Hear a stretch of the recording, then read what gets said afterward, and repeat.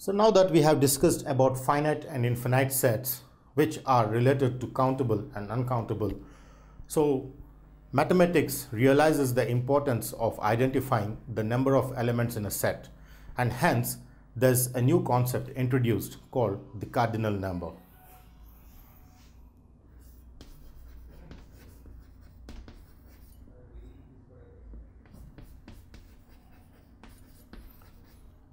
Identifying the number of elements of a set is very important in justifying the set for a finite or an infinite set.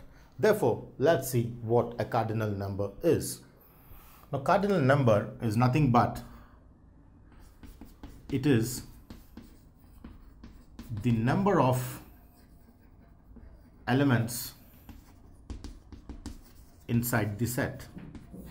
So cardinal number is nothing but the number of elements inside the set when you count them. Say for example, but before this, it is denoted by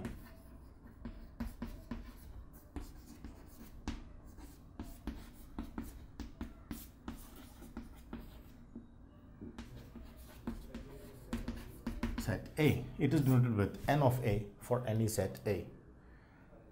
The notation for cardinal number is n of A. So, for example, I take A is equal to A, E, I, O, U. Then my cardinal number for this set denoted by n of A is the number of elements inside the set. 1, 2, 3, 4, 5. So the answer for this is 5. The cardinal number of set A consisting of all vowels is 5. Similarly,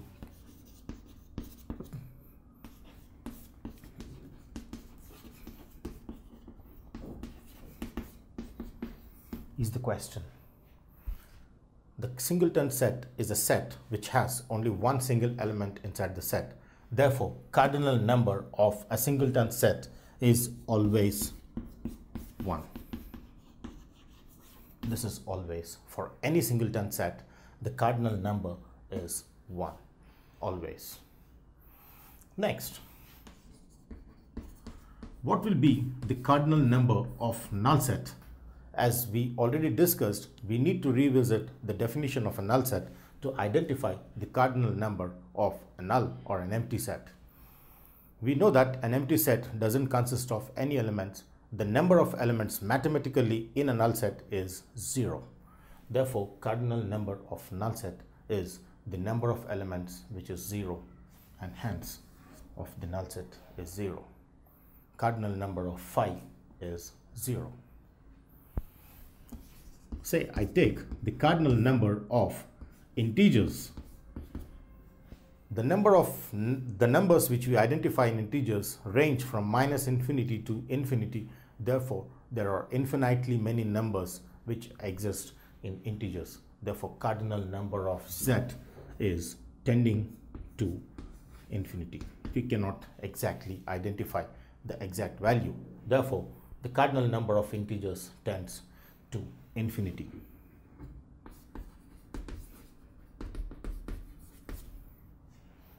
Now, I want to take an interesting example for finding the cardinal number, because this example makes us understand on how important is realizing the set before realizing its cardinal number.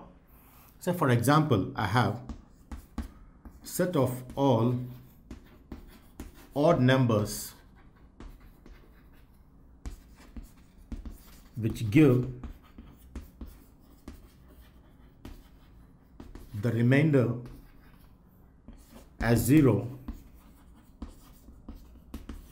when divided by 2.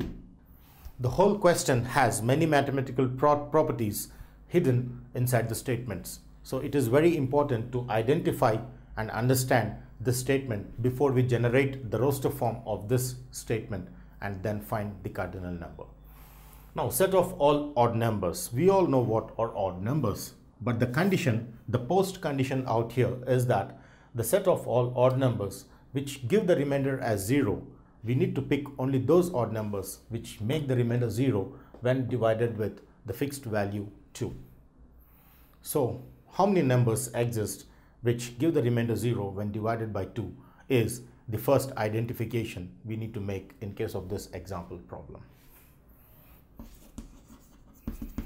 So when I take the set of all odd numbers, so let me pick up all the odd numbers 1, 3, 5, 7, 9 and so on and so forth.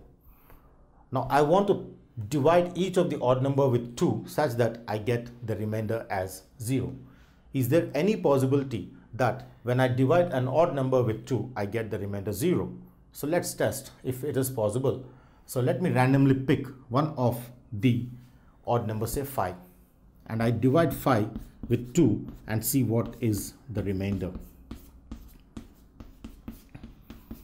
1 is the remainder, but I want that number which gives the remainder as 0. So this does not work out. So 5 fails in coming into the set as desired out here. Similarly, I pick up 9 and then I say I divide with 2, then let me see what is the remainder. 2 4s 8 and 1, and then again the remainder is 1 but not 0. So I make a conjecture that any odd number is not divisible by 2, therefore definitely the remainder will not be 0. So this contradicts the statement that we cannot pick any number which gives the remainder 0 when divided by 2, the number being an odd number. So therefore the whole of the set does not consist of any element or any number which satisfies the condition that it must be an odd number with remainder 0 when divided by 2. That means there is no element. No element is identified as no element or this. So the whole of the set is identified as the null set because no element inside. The null set instead is again identified as the cardinal number of S is 0. Therefore, when I wanted to find the number of elements in the set of odd numbers which give the remainder 0 when divided by 2 indirectly gives me a null set. Thus, the cardinal number of this set is 0, is how I identify by generating the set and then identifying the number of elements.